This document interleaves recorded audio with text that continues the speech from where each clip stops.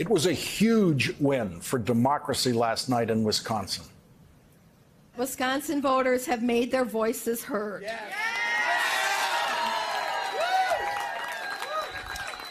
They've chosen to reject partisan extremism in this state. And second, it means our democracy will always prevail. Our state is taking a step forward to a better and brighter future, where our rights and freedoms will be protected. The Wisconsin Supreme Court was the only court in the country that actually considered overturning the last presidential election. Last night, in a decisive 11-point victory, Milwaukee County Judge Janet Protasiewicz won a seat on the Wisconsin State Supreme Court, beating extremist Dan Kelly.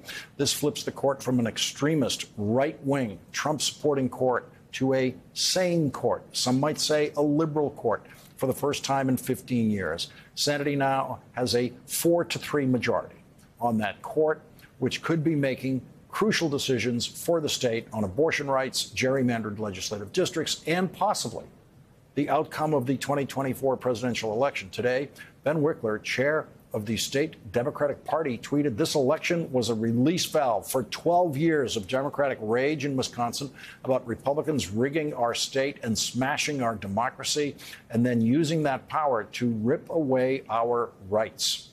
In the winner's circle tonight, Ben Wikler, chair of the Democratic Party of Wisconsin. Thank you very much for joining us. It must feel like an amazing place to be. 11 points. I know I had a feeling, based on some of the public things you said before the election, that you were confident, but I didn't sense 11 points of confidence. No, this was a voter uprising. This was a state that has suffered through blow after blow after blow.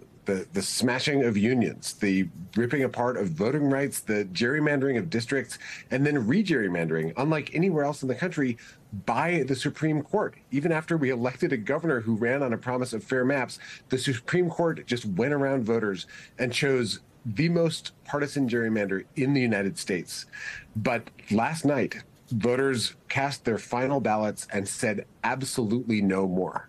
And today we're waking up in a state that has a path forward to actually become a legitimate functioning democracy.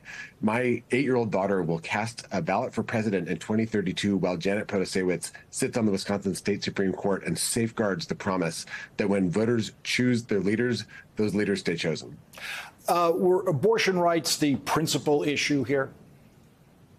Abortion rights were the most powerful issue in this race, and were linked inextricably to these questions around democracy. Wisconsin has an abortion ban that was passed 174 years ago, before women had the right to vote, before the germ theory of disease was widely accepted.